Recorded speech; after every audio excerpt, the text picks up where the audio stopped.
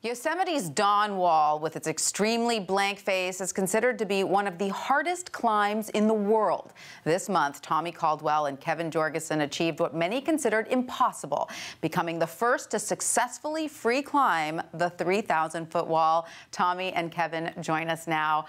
First of all, guys, congratulations. Are you still riding on the high of having achieved this? Absolutely. How does it feel?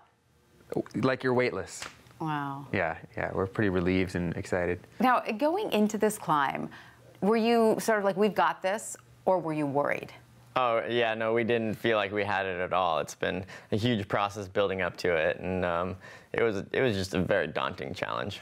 And were there ever moments in the climb when you thought, I'm not sure this is going to work out? At least for me, absolutely. Yeah. I had to battle really hard to get up that wall, so there were a lot of moments where I wasn't sure that it was going to happen. Wow, you know, the whole world was watching you guys. Were you aware of that, or did you try to put that out of your mind during the climb? We were somewhat aware because we could look down in El Cap Meadow and see a huge lineup of news trucks, but we tried to put that out of our mind because we knew we needed to be in the moment to really be able to complete the climb. So what goes through your head in the moment while you're climbing? Specifically, what are you thinking about? For me, it's all about what's the next move? Where does my foot need to go exactly? Where does my hand need to go exactly? Because any lapse in placement makes you fall. So you're entirely focused. You don't hit this sort of zone. It's like a flow state of movement that's a zone, but for me, cognitively, it's very in the moment of what am I hanging on to, where am I stepping, what's the next move. Right, and so then, of course, you know, we all saw you in those tents on the side. Had social media? Did you have a signal up there? Like, how did you get all of that to work? Yeah, the best cell phone service in Yosemite Valley is on the side of El Cap. Who knew? I knew. Yeah, it's crazy. That was really fun. I mean, so can you show us your hands, by the way? Because I am amazed. Look at those calluses. Look at those. They're kind of peeling like a snake, I think, for both of us right now. Yeah. Wow. Kind of the aftermath. Now, what's next? I mean, you guys have done what many thought was impossible. So what can you do after this?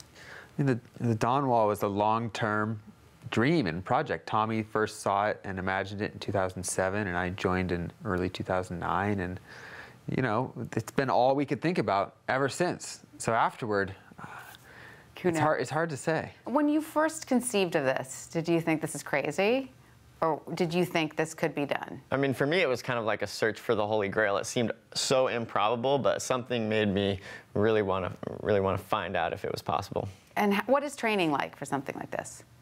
I mean, I pretty much reformatted my life for the past 6 or 7 years to try and prepare for this climb. So it was a full-time thing. Incredible. Now, you know, at the end of last year, we heard how some of these solo free climbers were dropped from sponsorships because the companies thought what they were doing was too risky. What do you guys think about that?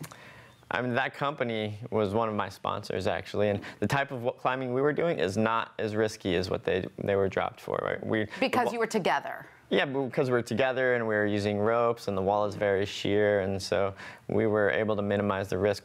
I want to live to be an old man. Right, right. So you never felt like your life was in danger? There's certain dangers that are hard to control up there. Right. But compared to a lot of other types of rock climbing, we were quite safe. You were quite safe. And you did have, like you said, ropes. What were the ropes used for? Just to catch us when we fell. Did you fall? Which we did a lot. You did. Yeah. So it was a good thing you had the ropes. We're glad you had the ropes. Yeah. Thank you so much for being with us today. We're all just in awe of what you've achieved. Thanks so much for coming in today. Thank you. Thanks, guys.